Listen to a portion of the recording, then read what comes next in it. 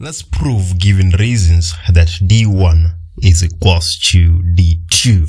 Right, so we're trying to prove that this angle D1 right here is equals to this angle D2.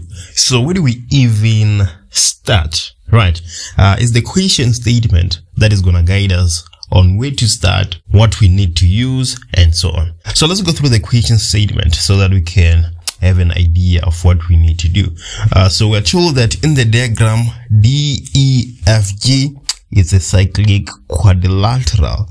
That is key, right? So our first keyword here is cyclic quadrilateral, cyclic quad. Right, we know that there's a few properties with regards to a cyclic quad, right? So we can take that as a keyword. So right, let's move forward. We are also told that the line EF is parallel to DG. So we can say that EF is parallel to DG.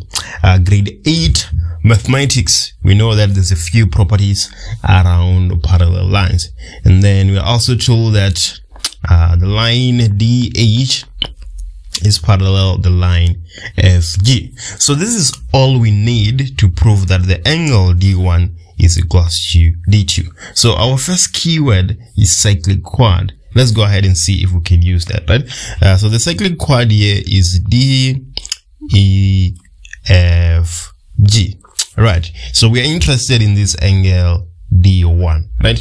All we can say about D1 is that D1 plus angle F should be equals to 180 degrees. The opposite angles of a cyclic quad are supplementary. We just proved that not so long ago. So we're gonna say that D1 plus angle F is equals to 180 degrees. Our reason being that opposite angles of a cyclic quad are supplementary. Right, we know that for sure.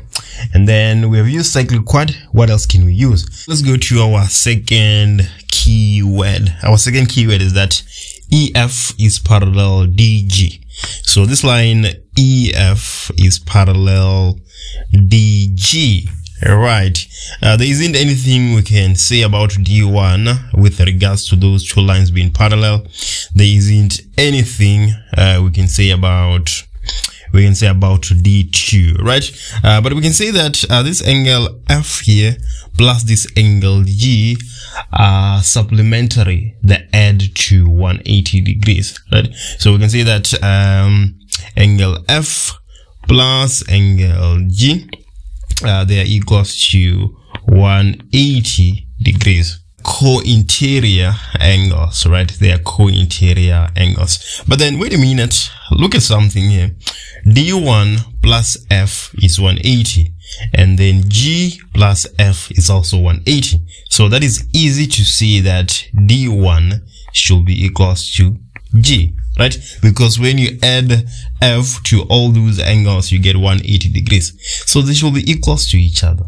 Right, and then now the last keyword, DH is parallel FG. So DH is this line here and is parallel FG. If DH is parallel FG, then D2 and angle G should be alternating angles. So we can say that D2 is equals to G because they are alternating angles, right? But then we just said that D1 is equals to G, and now we say that D2 is equals to G. So now we can conclude and say that D1 is equals to D2 since they're all equals to angle G.